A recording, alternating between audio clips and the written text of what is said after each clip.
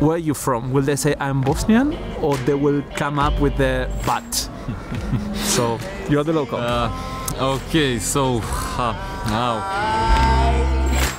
Try to catch me howling at the moon.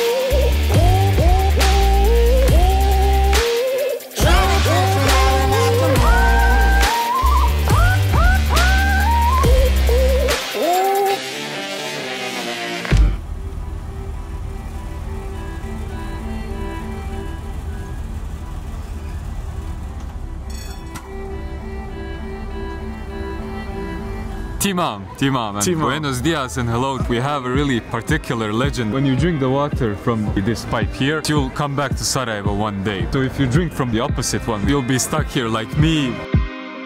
The third legend is probably the most dangerous one. So if you drink from both ends, this one and that one, you'll get married here. So be careful, guys. And behind this we have all the pigeons. We don't really know why they are there, but we suspect they know it's a food spot, so they keep coming back. Not many people know that you have a lot of different religions in this country. So my question is, what are these religions and can you live in peace? Three people groups which are ethnically Bosniaks, Croats and Serbs, or in terms of religion. The first are Muslims, the second are Orthodox and the Catholics. This city is called the Jerusalem of Europe, or the Jerusalem of the Balkans. That's why we have a mosque, this synagogue, a Catholic church and an Orthodox church in 200 meters, and you can find that only in Jerusalem and in Sarajevo. So after so many centuries of living together as one society, we don't have any problems. Mixed marriages are really common in Sarajevo. We are standing here symbolically in this formerly the Jewish part of the city.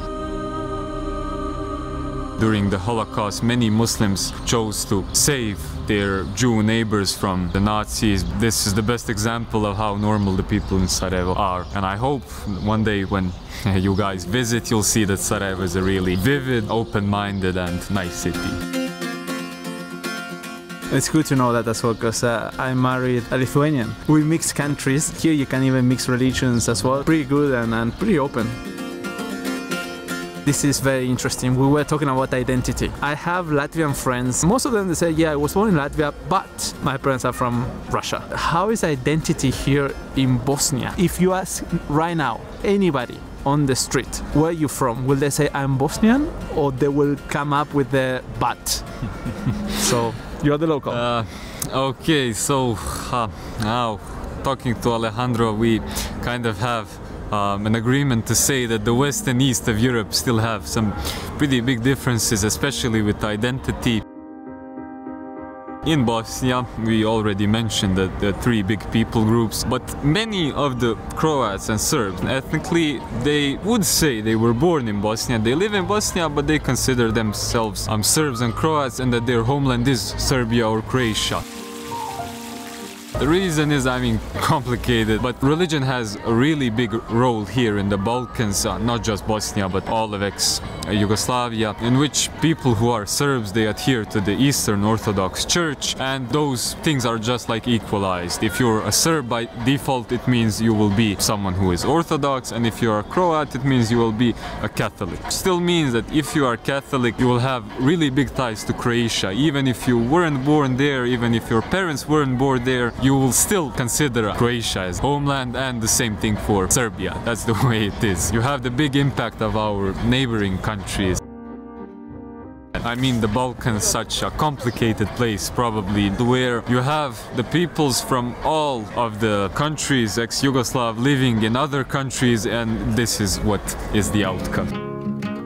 In simple words, because I think there's a lot of confusion about Yugoslavia. What is actually Yugoslavia? Where is Bosnia in this story? Was ever part of Soviet Union? Maybe just for people that are not from this area to clarify, and I know it's probably very obvious for you, but I think it's helpful to clarify. Of course.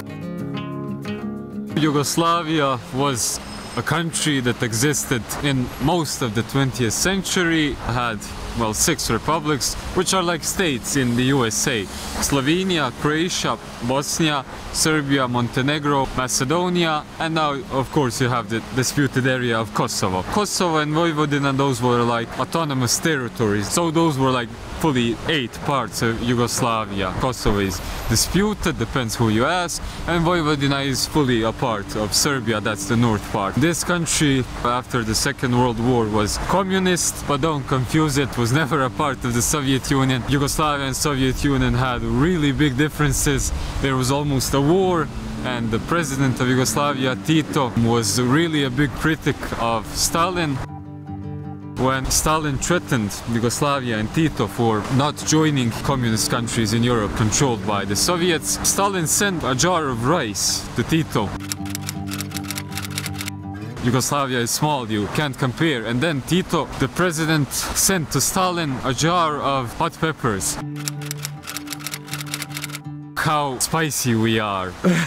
So imagine, that was the only man that supposedly Stalin feared, and when he died, well, then Soviet Union tried to find some common language with Yugoslavia, and the country persisted till the 90s, when sadly war separated us, and today you have the different countries.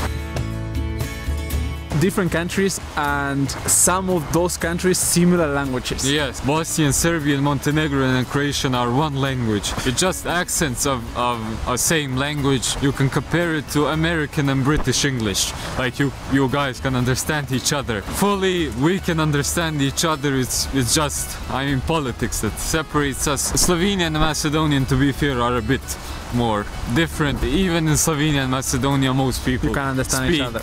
Our language. Just learn one and then find yourself in 6 countries, and well, it's enough. Insane the amount of things untold or unheard, so it's always good to be here. The next thing that people don't know here is mountains and ski. They have a lot of ski resorts, snow at the moment as well. They held the Winter Olympics in the 80s. This is actually a big thing. You can see in all the city symbols and stuff around Olympics. So anyway, go back to your hotel quickly, change batteries, pick up the drone, and let's go to the mountain. I think I underestimated how cold it is here in Sarajevo in Bosnia. -3 degrees at the moment. My nose is red, I look like a clown. So I couldn't go to the mountains tonight. They didn't advise to do so. The cable car is not working. You can probably go by taxi, but then you need to do like some hiking, and they told me it's not safe. You know, you have animals, and I will go tomorrow at 7 AM. Welcome to the heaven. Welcome to Sarajevo mountains. I was last month in the Caribbean, in Miami, in the Bahamas, now freezing again here, and this place is so cool. Like, people here, it was such a surprise for me, because normally, at least me in Eastern Europe, from experience, sometimes you have people that, you know, are more shy or conservative, not necessarily like, you know, laughing and smiling all the time, but fine, it's part of the culture. Here is the opposite, like, people are smiling, people are so gentle, helpful, polite, willing to talk, know more about you. They speak English everywhere I go, like, wow, wow. And the city is beautiful, like Sarajevo. We're going to Mostar in 2 hours, so I'm super pumped and hyped. I am actually loving Bosnia.